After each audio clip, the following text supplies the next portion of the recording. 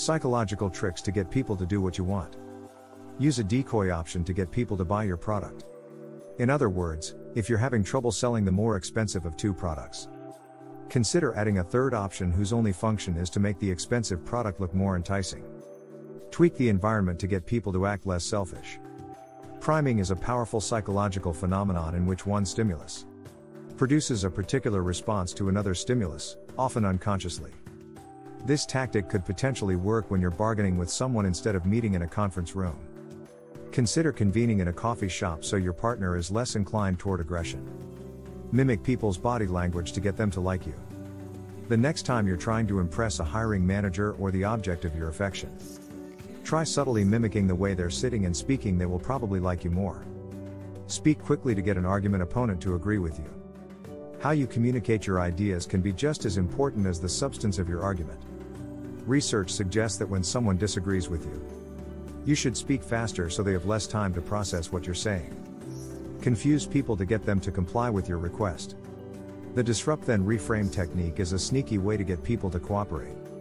Researchers say that DTR works because it disrupts routine thought processes. While trying to figure out how many dollars 300 pennies comes out to, people are distracted, and so they just accept the idea that the price is a deal. Ask people for favors when they're tired to get them to cooperate. An alert mind may express some doubt when approached with a request. Yet someone who's tired or distracted will likely be less critical, and will simply accept what you say as true.